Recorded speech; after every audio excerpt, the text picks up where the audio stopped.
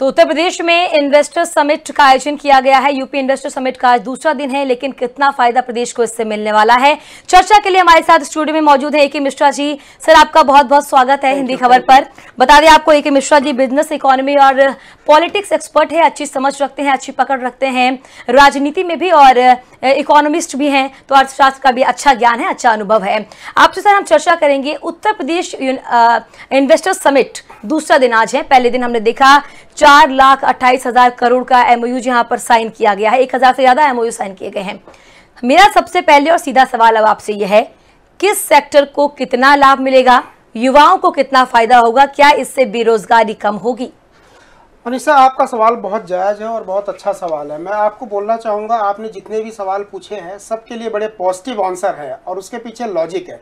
मेरा कोई पॉलिटिकल ऐसा वो नहीं है, इंटेंशन नहीं है, क्योंकि मैं किसी पॉलिटिकल पार्टी से बिलोंग नहीं करता हूँ।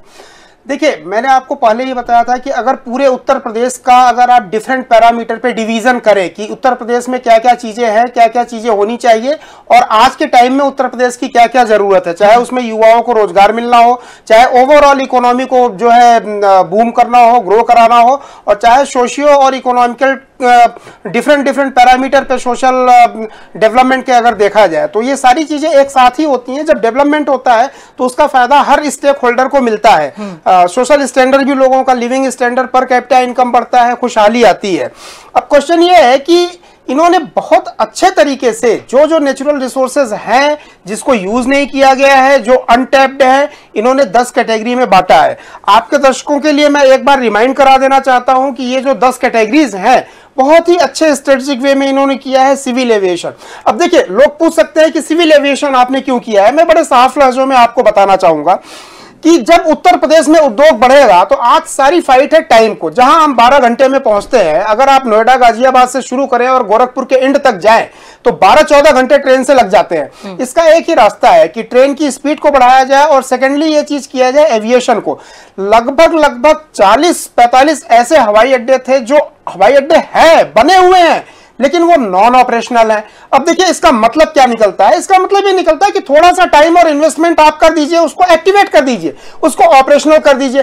पैसेंजर्स की कमी नहीं है। अगर आप उत्तर प्रदेश की एविएशन इंडस्ट्रीज को देखेंगे, ओवर लास्ट ईयर 31% का ग्रोथ हुआ है। और मैं आपको एक आंकड़ा और दे देना चाहता हूं एविएशन इंडस्ट्री का। अगर आप देखेंगे तो यूपी में 6.1 मिलियन पैसेंजर्स हैं जो एविएशन इंडस्ट्री का यूज करते हैं, जो फ्लाइट का यूज करते हैं।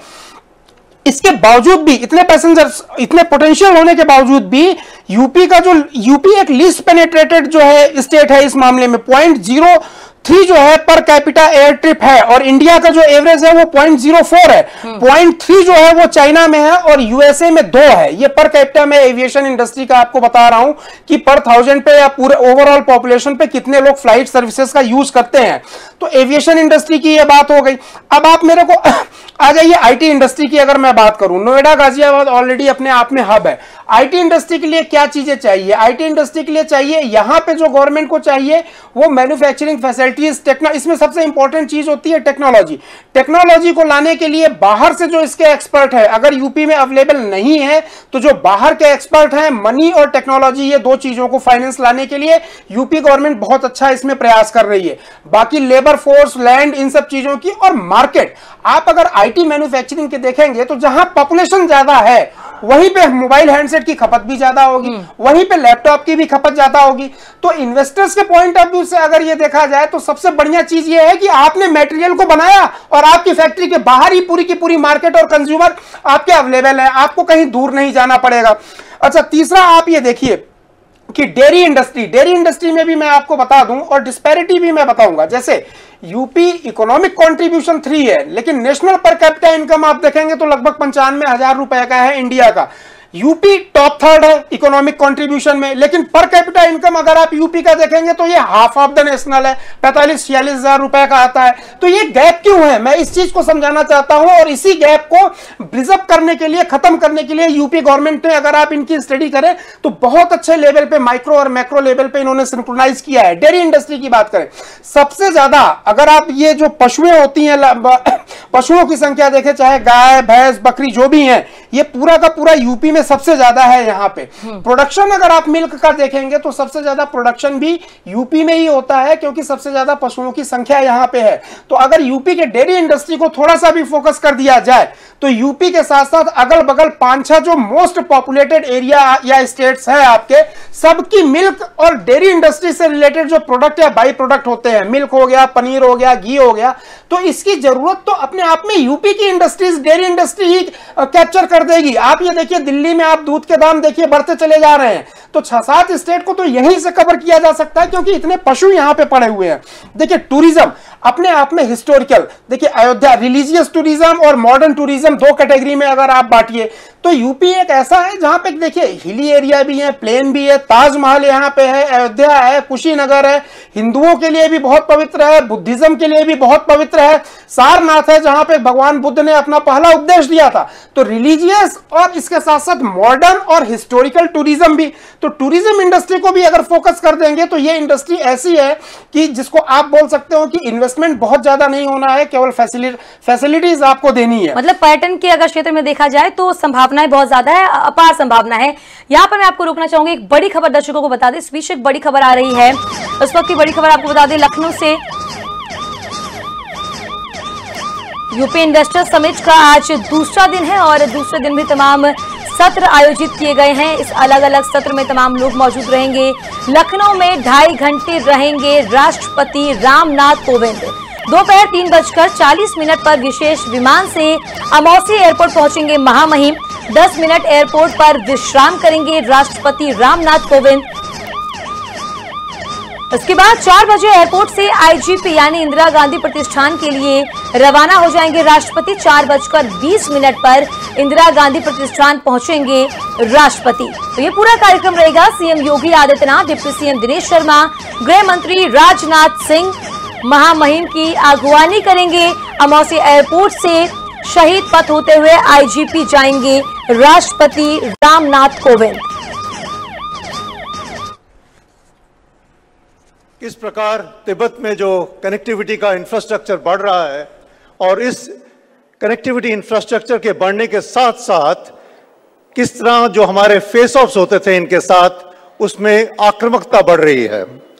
जम्मू एंड कश्मीर में पिछले साल आखिर तक तकरीबन स्थिति सुधर गई थी, लेकिन जैसे ही वो स्थिति में संतुलन आया, आपने देखा लाइन ऑफ कंट्रोल में किस प्रकार आग भड़काई जा रही है। कहने का तात्पर्य ये है कि एक तरफ से तो हमारी देश की अपनी सुरक्षा की चुनौतियां हैं, साथ ही साथ अंतर्राष्ट्रीय जो समुदाय है वो चाहती है कि भारत हिंद महासागर के सुरक्षा का प्रबंधक बने। ये एक बहुत बड़ी जिम्मेवारी है, इसके लिए बहुत बड़ा कमिटमेंट चाहिए हर एक लिहाज से। तो हम समझते हैं कि ये जो डिफेंस कॉरिडोर है इसमें इसका बड़ा कंट्रीब्यूशन रहेगा। किसी भी देश की सैन्य शक्ति का अगर आप वर्णपट देखें यानी स्पेक्ट्रम देखें, उसके एक सिरे में तो युद्ध का मैदान है, रणभूमि है, चाहे वो जल में हो, चाहे स्थल में हो, चाहे हवा में हो, लेकिन उसका दूसरा जो सिरा है वो बहुत ही इंपॉर्टेंट है, बहुत ही महत्वपूर्ण है, जिसमें उद्योग और प्रौद्योगिकी है, टेक्नोलॉजी एंड इंडस्ट्री। तो अगर आप हमारी रक्षा मंत्री जी का प्रोग्राम अगर आप फॉलो करते हैं, पिछले महीने 18 तारीख को वो राजस्थान में सुखोई 30 के ताकत का आज खुद आजमा रही थे हवा में उड़ करके। उसके अगले दिन, उसके ठीक अगले दिन चेन्नई में इसी प्रकार उद्योगपति से बात करके उनकी तरफ देख रहे। तो इस तरह पूरे देश का जो शक्ति है, सैन्य शक्ति है, उसके ऊपर जो आपका ध्यान है, उन सब से हम बहुत ही प्रेरित हैं। और इसका आप देख रहे हैं परिणाम सिंप्लीफिकेशन ऑफ मेक 2, 3 महीने के बीच उन्होंने ये प्रोग्राम अनाउंस किया। आज उसके ऊपर एक फिल्म भी है, प्लस सेक्रेटरी डिफेंस प्रोडक्शन साहब डॉक्टर अजय कुमार तकरीबन हर एक दिन कोई ना कोई मीटिंग लेकर के, चाहे वो ऑफसेट पे हो, इंडस्ट्रियल लाइसेंस पे हो, मेक 1 पे हो, हर जगह लेवल प्लेइंग फील्ड की कोशिश की जा रही है। अगर ये मेक 1 प्रोग्राम जिसके बारे में आपको बताया गया थोड़ी देर पहले, अगर वो आ जाए, लगभग 1 लाख करोड़ अवेलेबल है फॉर डेवलपमेंट।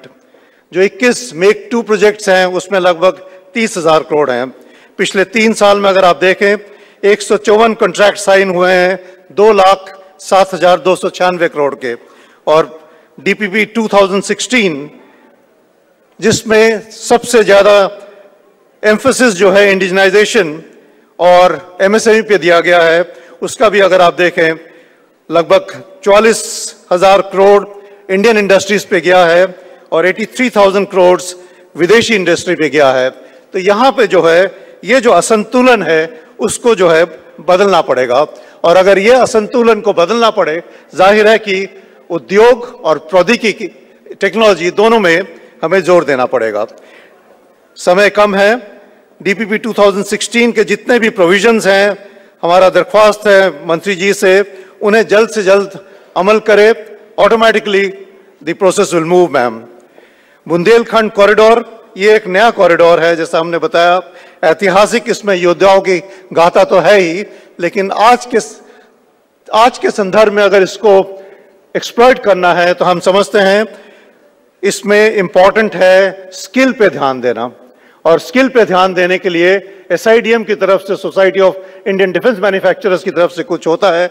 हम बहुत खुशी खुशी इसमें आपके साथ चलेंगे। इसके अलावा जो इंसेंटिव्स होते हैं, कई राज्यों ने। तो देखिए मिश्रा जी लगातार हमारे साथ बने हुए, हम चर्चा कर रहे हैं कि आखिर उत्तर प्रदेश को उत्तम प्रदेश कैसे बनाया जाएगा और जो निवेश किया जा रहा है क्या वो वाकई कारगर साबित होने वाला है। बात हम रोजगार की कर रहे थे, पलायन की कर रहे थे, तो रोजगार के अवसर कैसे सृजित होंगे इस निवेश से उत्तर प्रदेश में, वो हम आपसे जानने की कोशिश करेंगे। देखिए मनीषा, बहुत लॉजिकल इसका आंसर है और क्वेश्चन भी बड़ा जेन्युइन है। जो इन्होंने 10 इंडस्ट्री यहाँ पे फोकस किया हुआ है, civil aviation, IT, dairy, electronic manufacturing, tourism, MSME, agro food और handloom, textile, film and renewable. रोजगार क्रिएट कैसे होता है? एक तो डायरेक्ट रोजगार होता है कि कोई फैक्ट्री खुली, उसमें कुछ लोगों को मिला, ज्यादातर लोग बाहर से आए या एक पर्टिकुलर रेशियो में बाहर से आए और बाकी वहां के लोकल लोगों को मिला।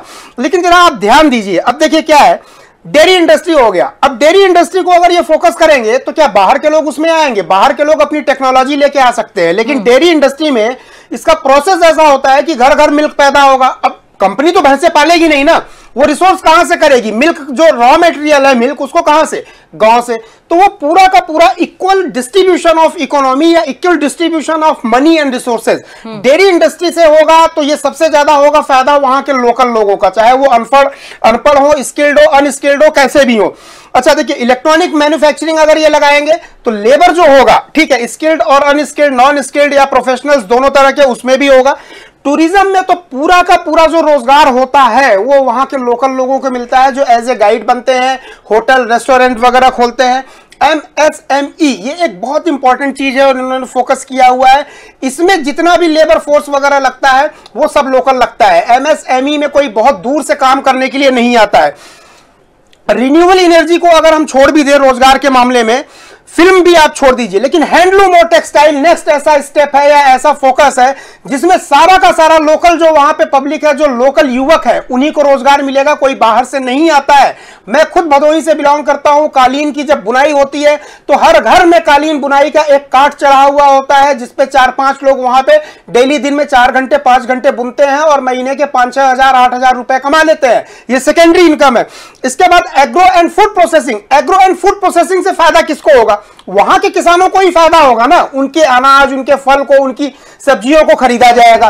तो ये पूरे के पूरे 10 में से 50% से ज्यादा अगर आप इन्होंने इंडस्ट्रीज जो सेलेक्ट की है वो लोकल रोजगार के लिए की है, तो इसमें तो कोई लॉजिक ही नहीं बनता। अगर कोई क्वेश्चन अभी भी पूछे कि रोजगार कैसे क्रिएट होगा तो उसका आंसर ये है, आधे से ज्यादा सेक्टर ही उन्होंने ऐसे किए हैं जिसमें मजबूरी में इनको लोकल आदमियों को रखना पड़ेगा, रोजगार देना पड़ेगा। और रोजगार अगर मिलेगा तो पलायन की जो समस्या है वो मतलब अपने आप ही कम होनी शुरू हो जाएगी। लोग पलायन करेंगे ही नहीं। जब रोजगार खुद उनके प्रदेश में है तो पलायन की समस्या तो खत्म होगी ना। मनीषा, पलायन तो छोड़ दीजिए, रिवर्स माइग्रेशन शुरू हो जाएगा। देखिए, पलायन की सिचुएशन ही बदल जाएगी। अभी जो यूपी और बिहार के लोग जो बाहर जाते हैं, देखिए यूपी डेवलप करेगा तो साथ में अपॉर्चुनिटीज बिहार, मध्य प्रदेश, इलाहाबाद का बॉर्डर लगता है आपका, देखिए एमपी से, पूरा यूपी का लगता है, 5-6 स्टेट से लगता है। तो ये रिवर्स जो है माइग्रेशन की कंडीशन यहां पे आ जाएगी। 5 सालों के बाद होगा ये कि दूसरे स्टेट के लोग भी यहां पे आना शुरू कर देंगे। तो जो अभी देखिए पलायन, एक जगह से दूसरी जगह वर्क फोर्स का जाना, ये अपने आप में एक बहुत खर्चीला और टीडियस काम होता है। आधा भी अगर तनख्वाह मिलता है, यूपी और बिहार वगैरह या अगल बगल के लोग जो बाहर गए हैं, मान लीजिए अगर 25,000 रुपए कोई महीने कमाता है, उससे बेटर लाइफ स्टाइल उसका, उसके घर में अगर रोजगार मिल जाए, घर के अगल बगल मिल जाए 25, देखिए लिविंग कॉस्ट बहुत कम हो जाती है, उनको रेंट वगैरह नहीं देना पड़ता है, सोशल लाइफ सेटिस्फैक्शन बहुत ज्यादा उनको हो जाता है क्योंकि फैमिली वगैरह के साथ वहां पे रहते हैं, कम्युनिकेबल डिजीजेज उतनी नहीं होती है, तो गवर्नमेंट का हेल्थ पे भी जो है बहुत कम खर्चा होता है। ये सारे फैक्टर्स ऐसे हैं कि पलायन का रुकना तो आप छोड़ दीजिए, ये रिवर्स माइग्रेशन का कॉन्सेप्ट यहां पे लागू हो जाएगा आफ्टर 5 ईयर अगर इन्होंने सक्सेसफुली लॉन्च कर दिया। बिल्कुल, उसके लिए सक्सेसफुल होना जरूरी होगा, इसके लिए इंतजार तो जरूर करना पड़ेगा कि आखिर निवेश के बाद उसका परिणाम क्या कुछ निकलता है। यहाँ पर बात रही निवेश की, और जाहिर सी बात है रोजगार आएगा, पलायन रुकेगा, इस तमाम चीजें होंगी, लेकिन अगर कोई भी निवेशक किसी प्रदेश में आता है, किसी भी क्षेत्र में निवेश करना चाहता है, तो वहां का सोशल क्लाइमेट क्या है वो जरूर देखता है। और उत्तर प्रदेश में सोशल क्लाइमेट क्या पॉजिटिव है इन्वेस्टमेंट के लिए, ये एक अहम सवाल है। इसके अलावा जिस तरीके से कासगंज दंगा हुआ था, जो हिंसा भड़की थी, ऐसे अगर हिंसाएं होंगी तो निवेशक डरेगा प्रदेश में आने से, इसको आप किस तरीके से देखते हैं? देखिए मनीषा, मैं आपको बताऊंगा, नेचुरल वे में अगर देखा जाए, हिस्टोरिकल वे में देखा जाए, तो उत्तर प्रदेश ही नहीं भारत की जो पूरी फिलॉसफी है, मैं सारे स्टेटों में रहा हूं, वहां का नेचुरल सोशल क्लाइमेट बहुत अच्छा है, बहुत वेलकमिंग है। मैं एक छोटे दूसरे स्टेटों में, तमिलनाडु वगैरह में, मैं एक गांव में जाके मैंने विजिट किया था, और ये मेरी हॉबी रही है कि वहां के सोशल क्लाइमेट और कल्चर को स्टडी करना। सोशल क्लाइमेट इंडिया के किसी भी स्टेट में बिल्कुल भी खराब नहीं है।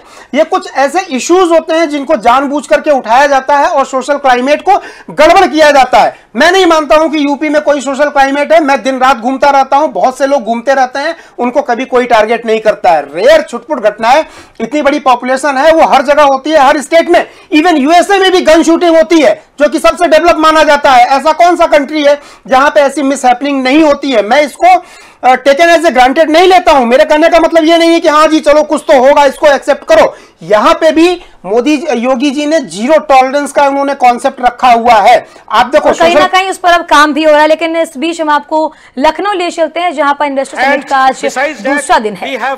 चाहे एमएसएमई की पॉलिसी हो, सिविल एविएशन की पॉलिसी हो, चाहे आईटी की हो, इलेक्ट्रॉनिक मैन्युफैक्चरिंग की हो, स्टार्टअप की पॉलिसी हो, ये सारी पॉलिसीज जो कि डिफेंस मैन्युफैक्चरिंग के लिए चाहिए, the best policy framework in the country you will get in UP.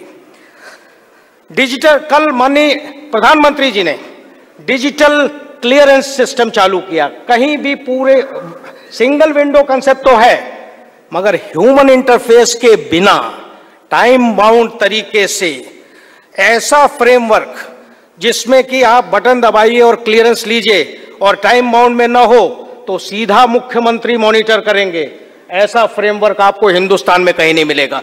प्रधानमंत्री जी ने कल उसका उद्घाटन किया। I can tell you, ease of doing business में UP would be the best state in the country। मैं आपसे जितने निवेशक हैं केवल इतना अनुरोध करना चाहूंगा, डिटेल में बाद में बताऊंगा, बहुत ज्यादा समय मेरे पास नहीं है। Please come invest in UP, we would provide you land, we would provide you facilities, we would provide you the kind of incentives that you will not gate anywhere. Thank you. बहुत बहुत धन्यवाद। हमारे बीच में स्थापना एवं औद्योगिक विकास आयुक्त उत्तर प्रदेश सरकार डॉक्टर अनूप चंद पांडे जी अपने उद्बोधन से हम सभी को अन्वित कर रहे थे।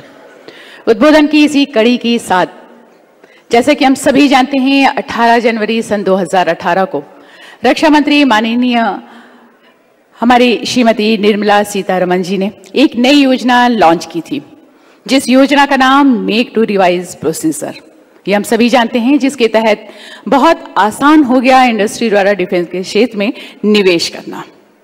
व्यवसायी डिफेंस फोर्सेस के लिए सामान बनाएं और अपने देश को आगे बढ़ाएं। ये अनाउंसमेंट सिर्फ परियोजना ही नहीं रह गई, बल्कि सरकार को 21 प्रोजेक्ट्स को उद्घोषणा अप्रूवल देकर इंडस्ट्री को बनाने के लिए आमंत्रित किया गया। बहुत बड़ा सराहनीय कदम, और अब ये व्यवसायियों के लिए ये एक सुनहरा अवसर है इस क्षेत्र में निवेश करने का भी, और दूसरी तरफ हमारे देश की सुरक्षा करने का बीड़ा उठाने का। तो आइए इस विषय पर आधारित एक छोटी सी लघु फिल्म हम देखते हैं हमारे इस विषय के लिए।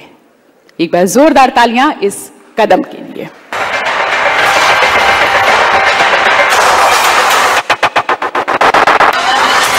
What makes a country progressive and powerful? as a nation is as strong as its economy and defense system. India is on the path to become that nation with its vision for Make in India, encouraging local manufacturing and employment for economic empowerment. And the Ministry of Defence, Government of India, is fully committed to boost Make in India by taking it to the next level, as it has amended the existing Make procedure in Defence Procurement Procedure 2016 to devise a new Make 2 procedure, whose revised proposal was launched on January 18, 2018. Inviting participations from the industry's private players. That includes startups, MSMEs and individuals who are now eligible to propose the indigenous designs, developing, manufacturing and supply of the defense equipment prototypes. This is a move towards facilitating minimal documentation requirements, shorter timelines for various processes and easy eligibility criteria. Also, limiting the role of government to facilitation and hand-holding of development agencies, only speeding up the process. The Make 2 procedure states features like no limit to the number of industry players who may show interest and offer prototype, assurance of the order after RFP is issued, request for proposal, constitution of project facilitation team to ease the process of development agencies. 50% reduction in the total time from in-principle approval to placing of order. Projects involving developmental cost of less than 30 million will be reserved for MSMEs. Hence, this will attract more MSMEs in defense prototype manufacturing, resulting in more employment opportunities. Overall, 21 projects are approved under the new Make 2 procedure in January 2018. Now open for investments. The list contains 8 projects of Army, 4 projects of Air Force and 9 projects of Navy, which include variety of ammunitions from small caliber ammunition 5.56, 7.62 mm to large caliber ammunition 125 mm for tanks. Variety of fuses for ammunition, aerial bombs, rockets such as direct action.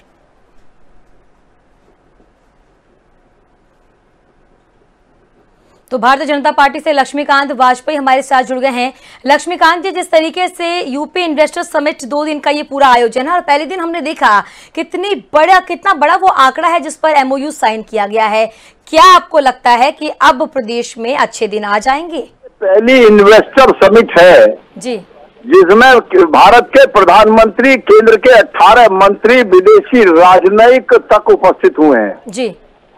पहली किसी भी investor summit के मुकाबले ये investor summit 100% सफलता प्राप्त करेगी जी। 50 लाख रोजगार अगले 5 साल में सृजित होने हैं और विकास का अगर इसको राजनीति के तौर पर देखा जाए, क्या 2019 की तैयारी कह सकते हैं इसे? राजनीति जिन्हें देखनी है वो देखे। हम तो सबका साथ, सबका विकास और मानवीय आधार पर काम कर रहे हैं। एक बात अगर मैं आपसे पूछूं, बैंक फाइनेंस करता है 1 लाख रुपए का ऋण, तो ये पूछता है कि इससे एक रोजगार कम से कम सृजित होगा या नहीं होगा जी। 4,28,000 करोड़ रुपए का जब एमओयू साइन हुआ है और जो लोग आए हैं प्रधानमंत्री की मौजूदगी में उन्होंने कहा है अगर नहीं करेंगे तो कहा जाएंगे, बकरे की माँ कब तक खैर मनाएगी। अखिलेश जी, लक्ष्मीकांत जी कह रहे हैं कि रोजगार भी आएगा प्रदेश में और विकास भी अब हो रहा है। आपको नजर आ रहा है कि विकास जुमला है? जुमला जुमला जुमला मैं गिनाता हूँ। माननीय, ये सब इवेंट मैनेजमेंट है, ये कोई इन्वेस्टमेंट नहीं, इवेंट है जी, इंटरटेनमेंट है। मोदी जी ने 2003 से बड़े हैं मुझसे, लेकिन इतना ध्यान रखिए कि ऐसा निराशावादी दृष्टिकोण रखकर समाज में काम नहीं हो सकता। अब तुम क्या पढ़े लिखे को फारसी क्या 2019 हमारे सामने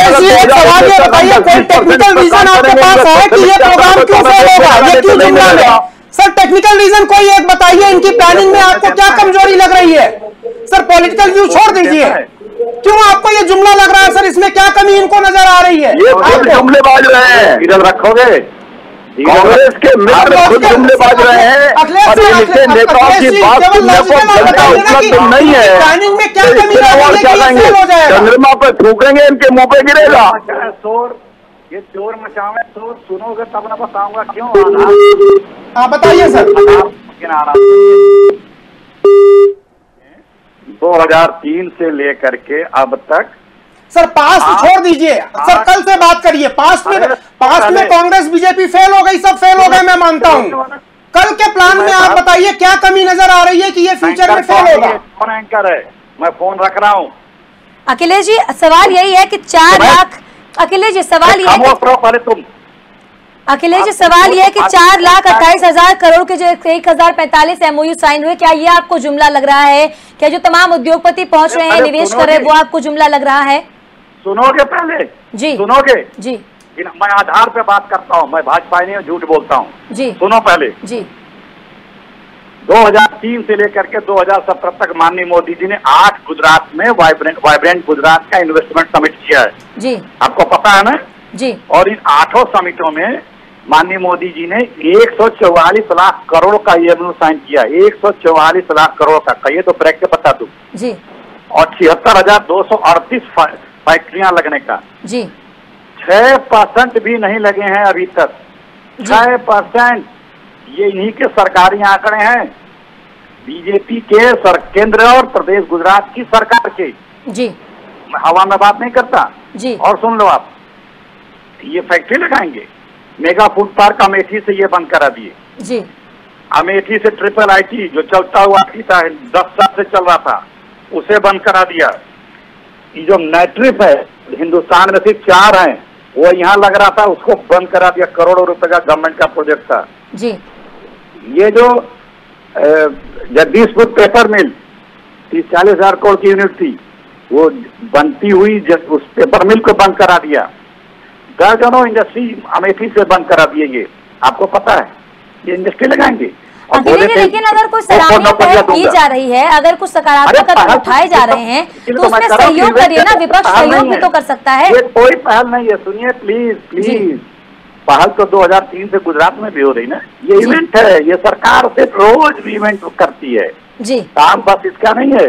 मैं आधार पे बात करता हूँ, हवाई जुमलेबाजी नहीं करता जी। मैंने आपको गिनाया कि ये ब्रेकअप भी बता सकता हूँ, किस समय कितने का MOU साइन किए, सब नेट पे है, सरकार सब चीज आजकल वेबसाइट पे ढूंढ लीजिए आप जी। ना हो तो मुझसे कहिए, अभी सुना दे रहा हूँ। नहीं अखिलेश जी, AK मिश्रा जी भी हमारे साथ स्टूडियो में हमारे साथ जुड़े हुए हैं, बिजनेस इकोनॉमी और पॉलिटिक्स एक्सपर्ट हैं। AK मिश्रा जी, क्या आप सहमत हैं अखिलेश जी की बातों से कि ये मतलब ये जुमलेबाजी हो रहा है, ये सबसे दिखावा हो रहा है? नहीं देखिए, ये एक पॉलिटिकल व्यू है, मैं लगातार देख रहा हूँ।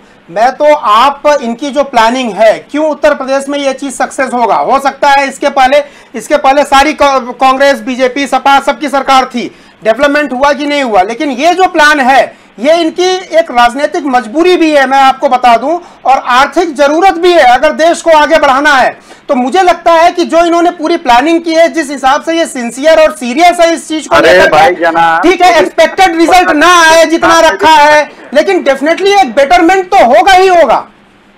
सुनिए, जब हो जाएगा तब बात करिएगा। हम जब 2 लाख करोड़ नौकरियां मिली 4 साल में, क्या किया मोदी जी ने? मैं तो गिनाता हूँ, यूपी से कितने फैक्ट्रियां बंद कराई उन्होंने, बंद कराई कि नहीं बंद कराई? सर मैं आपको एक चीज सर देखिए, सिर्फ हवा में, सुनिए, झांसे में रखना जो काम है बीजेपी का, अब होगा। नहीं मैं देखिए अखिलेश जी, मैं ये बोल रहा हूँ, आप कल के पहले का आप छोड़ दीजिए, आप किसने ग्रो किया किसने नहीं किया, बहुत सारी चीजें हर पार्टी के ऊपर है। अगर ऐसा कांग्रेस की, सर 1 मिनट, यूपी में सबसे ज्यादा सरकार जो है कांग्रेस की रही है सर, क्यों नहीं यूपी जो है चाइना बन गया, क्यों नहीं यूपी जापान बन गया सर? क्यों नहीं बना? हाँ, क्या अब जापान के बराबर? सर यूपी में लिटरेसी रेट और पर कैपिटा जो है आप देखेंगे तो सबसे कम है। अरे सुनिए, 89 तक हम थे, 89 तक कांग्रेस थी, क्या हुआ यहाँ पे? क्या सर आप बताओ ना, कौन सा यूपी में देखिए ग्रोथ हुआ था? मैं देखिए अखिलेश जी, बैठ के मोदी कीर्तन करते रहिए। नहीं मैं मोदी कीर्तन नहीं कर रहा हूँ सर, मैं इस चीज को मानता हूँ कि ग्रोथ और नए निर्माण सारी सरकारों ने किए हैं, चाहे सपा बसपा का हो। सवाल ये है, क्या यूपी में जितना पोटेंशियल है उतना सिंसियर एफर्ट किया गया? धन्यवाद। चलिए अखिलेश जी, बहुत शुक्रिया आपका हमारे साथ जुड़ने के लिए।